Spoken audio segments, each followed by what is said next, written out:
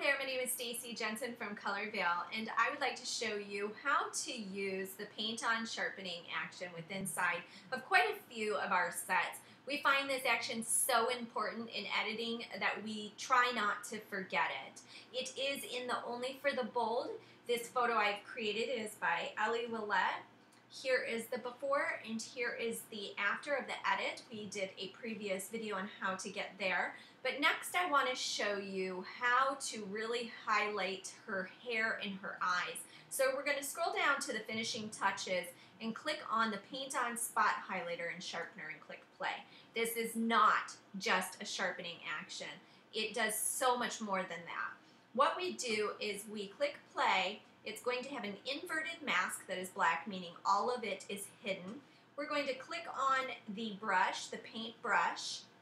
Make sure that your opacity is at 100%, your flow is at 100%. We need to switch over to white, so that we can reveal areas.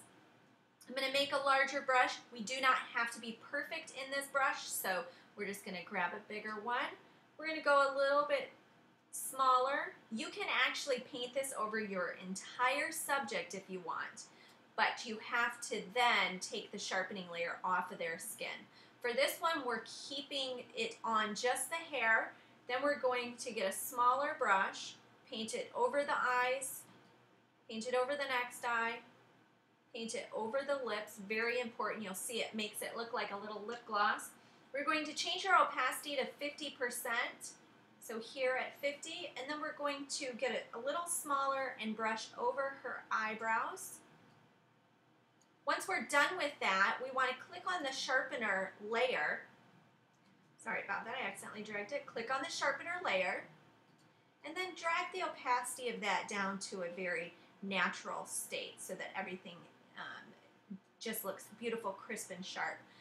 And let me show you the before. So if you watch her eyes and her hair, the before and the after, the before and the after. Thank you so much for watching.